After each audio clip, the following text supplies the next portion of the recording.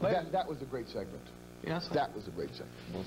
Ladies and gentlemen, now the favorite son of all the people down in Waco, Texas. Is that Texas? Yeah, you have a problem with Texas? I don't like Texas. I'm originally from Texas, Dallas, Texas, man. You're from Dallas, Texas. Just a little town outside called Hearst. Yeah. You know, if there had been a back door at the Alamo, Texas would have been in Mexico. You just don't quit, do you? Never do. Don't plan on doing it either. The Diamond District. Diamond Jim Brady. Please, Jim, take it away. Hey, folks, you're here with Diamond Jim Brady. Now, last week on my segment, I straightened out the wrestling school dropout. This week, I've got the Pink Assassin. I want you to see this film clip first. Roll him.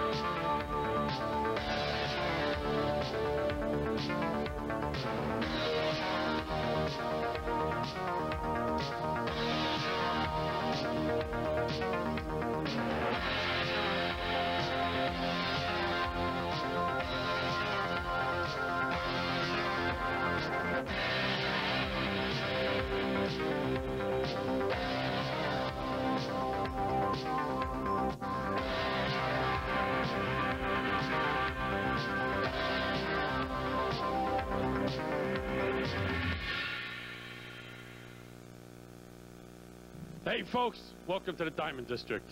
Remember last week I had the wrestling school drop out here? And I think I straightened him out pretty good. He's still on a good exercise program. Well, this week I have one more knucklehead to straighten out. That's right, he's the Pink Assassin. Come in here, Pink Assassin. I want to talk to you. Mr. Brady, may I say it is a pleasure to be here with such a he-man. It's not no pleasure of mine. Well, aren't we uncouth and brutal? I got a question for you. What question could you possibly ask? Where on this earth, in this world, did you come from? Greenwich Village or San Francisco? Where? I come from Fire Island, New York. And by the looks of your cowboy hat and your little outfit, it looks like... Get your hands off me. It looks like you have been there quite frequently. Listen, you want to talk to me? You talk to me with your hands off me. Don't you touch me. Look. All right, you'll have no nose left. Just stop screaming. Stop with the yelling. You just stop that. You are a brute. I am a wrestler. Do you understand?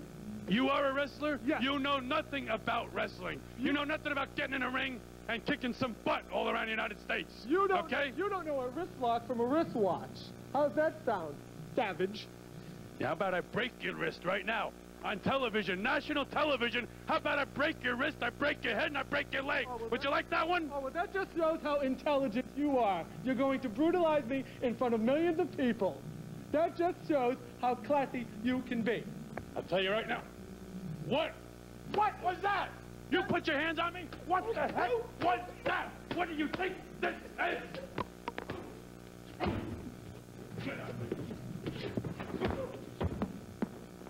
Get out now. Ah!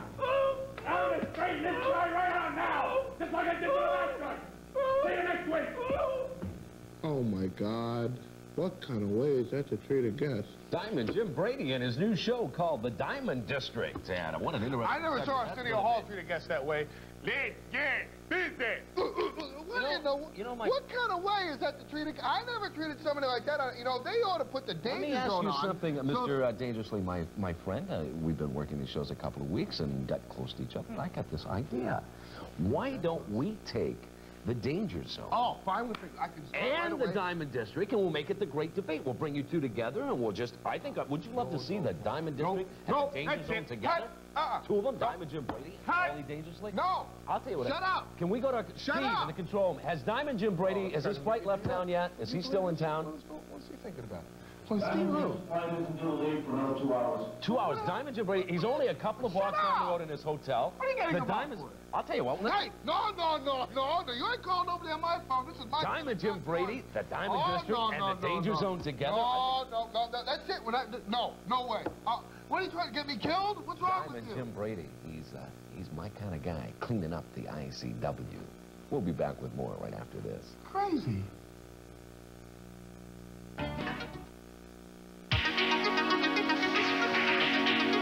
Strike a baseball. This guy Boggs is the best hitter in 50. Hey, I'm telling you for the last time, you are paid to watch this building. So you're going to make sure Diamond Jim doesn't come up, you understand? He shows up, you keep his butt on the street, you understand me? Huh?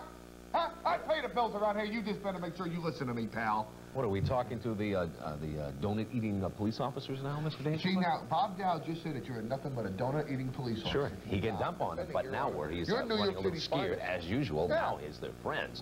Ladies and gentlemen, you know that Tony Atlas, of course, is the international champion, heavyweight champion. And Tony Atlas, for the past few months, he has beaten Ivan Putski, he's beaten Scott Putski, he put Joe Savoldi out of wrestling forever in some serious injuries. But I'll tell you what, as Mr. Atlas in the last few months, if you've been watching his matches, you will notice that he does not. It's always the last minute, and he's always winning with help from the Duke. Well, I think he's on some shaky ground myself. Oh, is he living in San Francisco? That's sick, Paul. That is sick. I mean, you are really crossing the line now.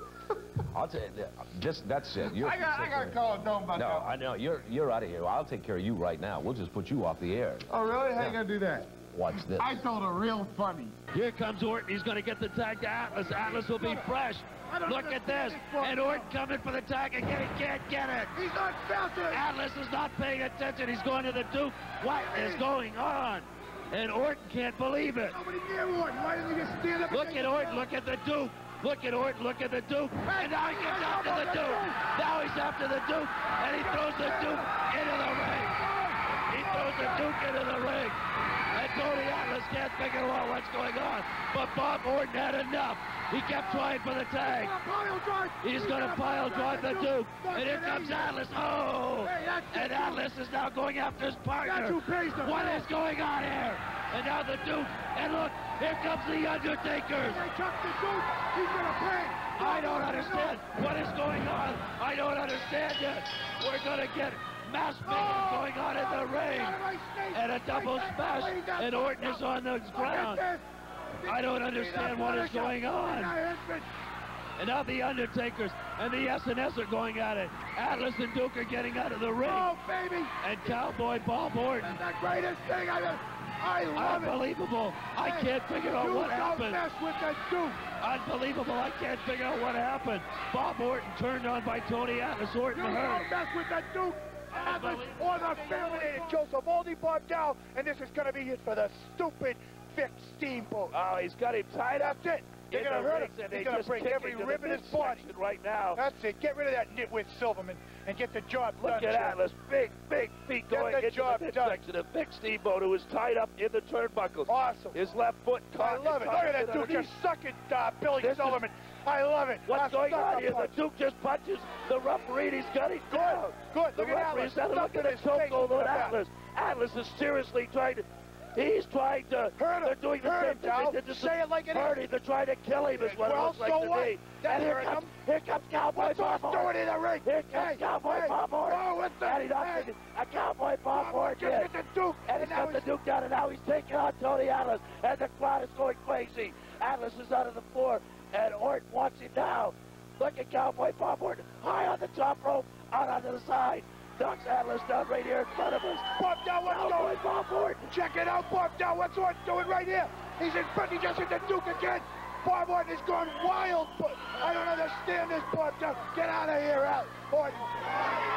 Bob Orton, he's got a soda in his head. He throws in the face.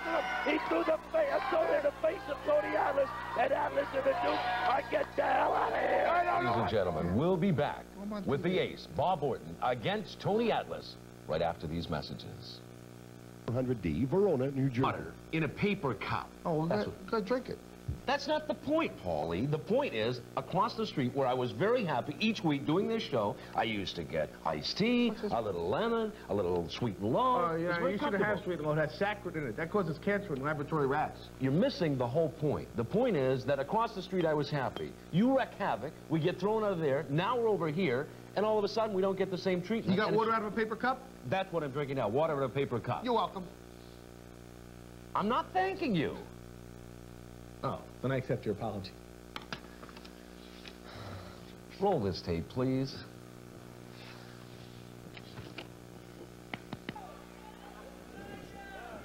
You see, wrestling fans, the headlock being applied to Cowboy Bob Orton, as Atlas right now has those big arms. He could rip his head right off if he really wanted to. He doesn't Go ahead, Tony. Look at the great view you wrestling fans are getting from your living room right now. I'll tell you, you're seeing it as close as you can see it. And Orton with a big punch to the midsection of Atlas. Orton now firing back, fires the right hand into the chin of Atlas, and Atlas hits the canvas for the first time. Get up, Tony. You see the Duke right now, again, in the background, beginning to be a little more concerned with this activity as Atlas is staggered a little bit. As Cowboy Bob Orton going turnbuckle to turnbuckle, smashes him into each corner. He's picked two of them out so far. Now Orton whips him across into the turn. Flying drop kick and a big man. The ace, Cowboy Bob Orton, for his size, big, gets up and drops Atlas to the canvas.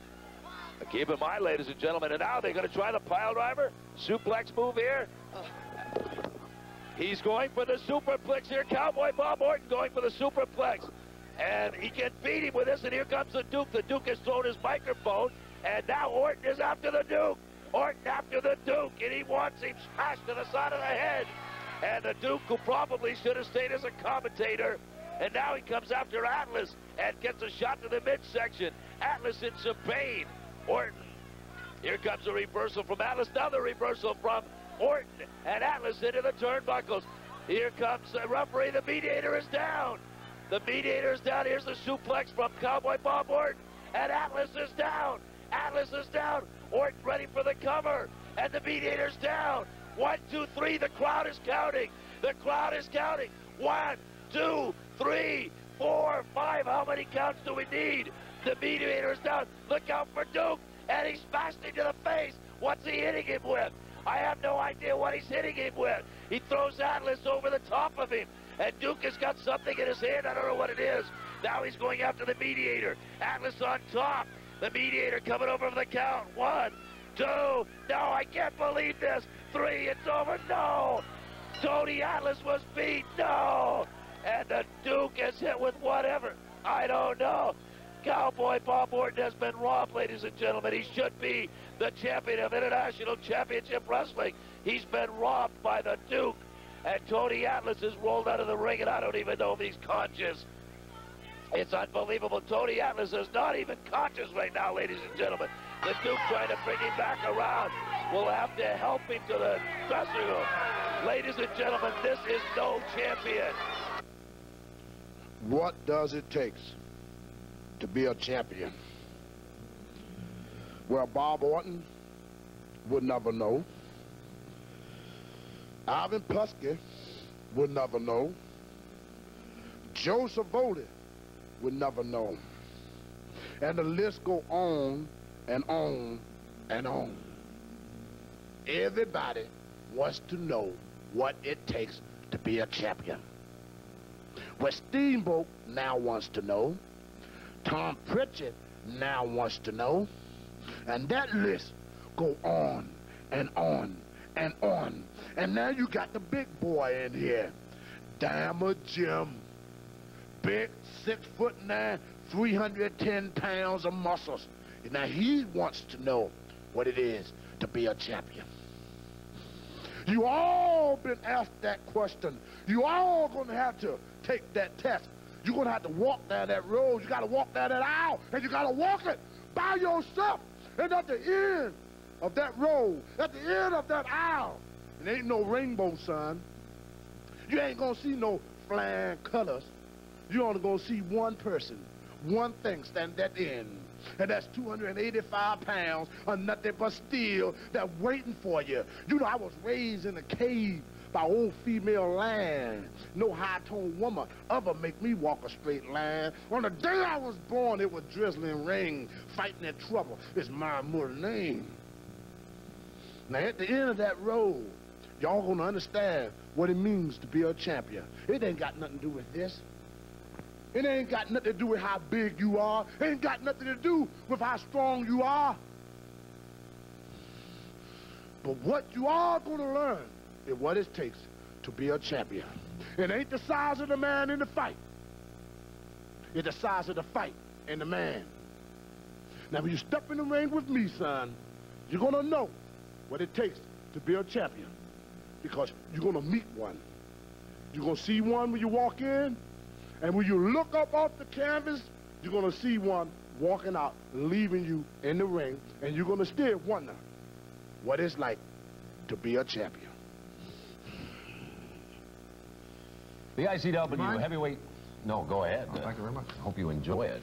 ICW heavyweight champion Tony Atlas. Much better. You know, wrestling fans, there's a major wrestling event coming up to Philadelphia. As a matter of fact, Temple University in Philadelphia on March 31st. And although it's not an ICW show, there are many of the superstars from the ICW that are involved in that show, including the Lethal Weapons, and Mr. Dangerously's against Cheetah Kid and the Leopard Mask. The Battle of the Bam Bams will also be there in a steel cage, Bigelow versus Gordy. The main event, of course, Paul, Mr. Wonderful Orndorff. He'll take on one of the original members of the Dangerous Alliance, talking about the Universal Heartthrob, Austin Idol. You see, everybody in the wrestling world is talking about the return of Paul, Mr. Wonderful Orndorff. They've read in all the magazines how Mr. Wonderful came back in Ohio and gave Kerry Von Erich the fight of his life. They read in all the magazines that Mr. Wonderful, Paul Orndorff, is looking to come back and rebuild one of the greatest reputations in wrestling history. But you see, Mr. Wonderful, the biggest mistake you made is that you didn't sign a contract against any specific opponent in Philadelphia. You didn't say, yeah, oh, I want to face him, or I want to face this guy. No, you said, I'll fight anybody, because that's the legacy of Paul, Mr. Wonderful Orndorff. But you see, the biggest mistake you made is when you didn't count on Paulie Dangerously wanting to get that main event pay. You didn't count on Paulie Dangerously, who at the last show in Philadelphia took out the Sammartino family, laid out David Sammartino, and made the almighty living legend Bruno look like a fool because they couldn't stop Paulie Dangerously and the Dangerous Alliance. On the 31st in Philadelphia, the Cheetah Kid and Leopard Mask are going to see what the Lethal Weapons are all about and exactly why they are the International Tag Team Champions. And then Paul, Mr. Wonderful Orndorff, with your huge bulging biceps and your flowing blonde hair, you're going to learn why Austin Idol, Tommy Rich, and Paulie Dangerously shaved Jerry Lawler's head in Memphis, Tennessee. Why we did everything we ever wanted to do, because when it comes to the Universal Heartthrob, the Women's Pet, the Men's Regret, baby, you ain't seen nothing yet. And Paul E. Dangerously and the Lethal Weapons in the same building. When we're good, we're very good. When we're bad, we're dangerous. Paul Orndorff, check out this video. My man, I feel sorry for you.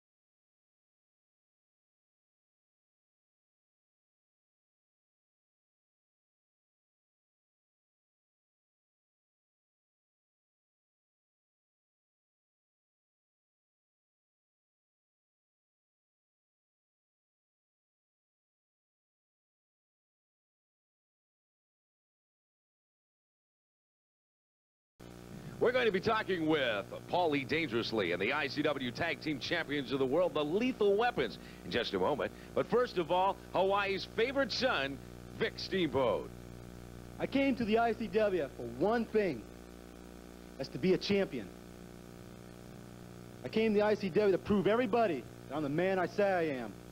To prove everybody out there that I'm as good as my brother. Lethal Weapons, whether it be Phil Apollo or anybody, I'm coming after your belts. Tony Atlas, I don't care how big and bad you say you are, I'm coming after your belt, brother. Because I felt the gold around my waist one time, and I'm going to feel it again. So Lethal Weapons, Tony Atlas, you all listen up real good, because I'm a steamboat.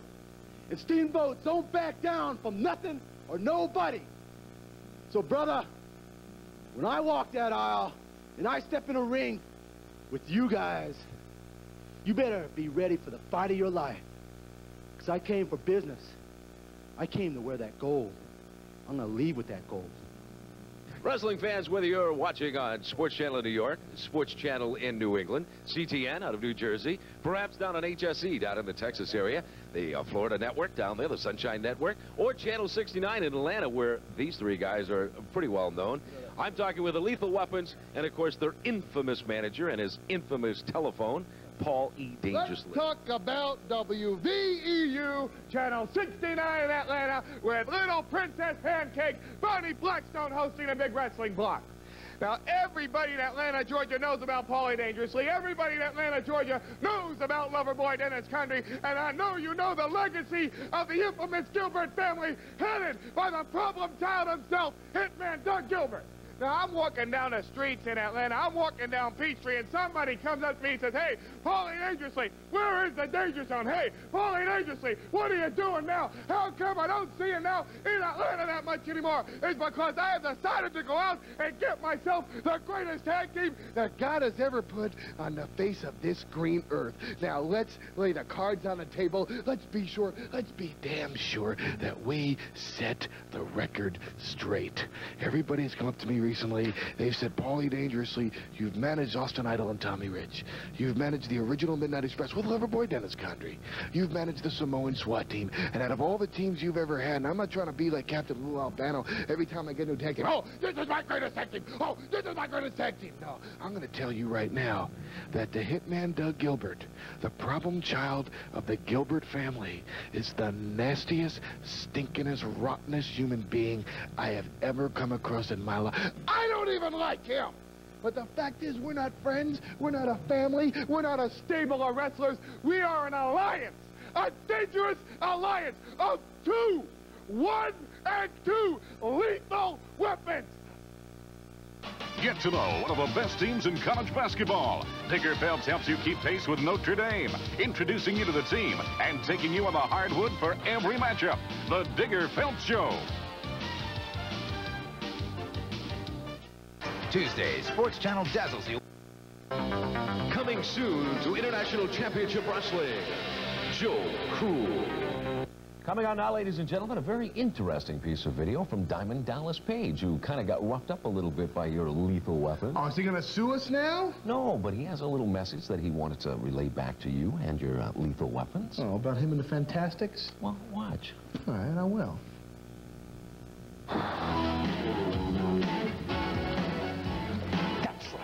Diamond Dallas Page here, chairman of the board of the Diamond Exchange. And I know over the last few weeks I've been saying I'm a man with a mission.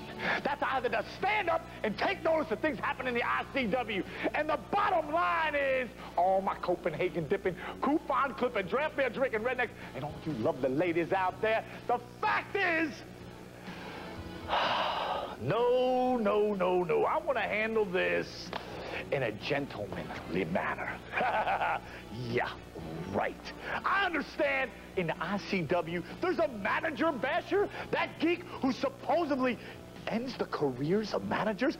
Paul E. Dangerously, a manager basher, that slippery, sneaky, slimy lowlife. You know, Dangerously, timing is everything. And I guess you have forgotten what happened in Florida. Well, brother, not in your wildest dreams have I've ever forgotten what happened in Florida at the Manatee Civic Center, baby, when I had you dangling like a rag doll. And those pathetic parasites, the lethal weapons, come running in and kamikaze me, dislocating my shoulder, wrenching my neck. Homeboy, I haven't forgotten. That's why I'm on my way to the ICW, baby. And Paulie, dangerously, I especially have not forgotten the way you ran your mouth all over Florida, my home area, baby. Well, dangerously, I'm coming to get you because you finally wrote a check with your mouth that your body can't cash. The diamond exchange is bigger, stronger, and BADD better than ever. And it's all going to be coming at here in the ICW with my motivation, inspiration, and stimulation. Good God, Paul E.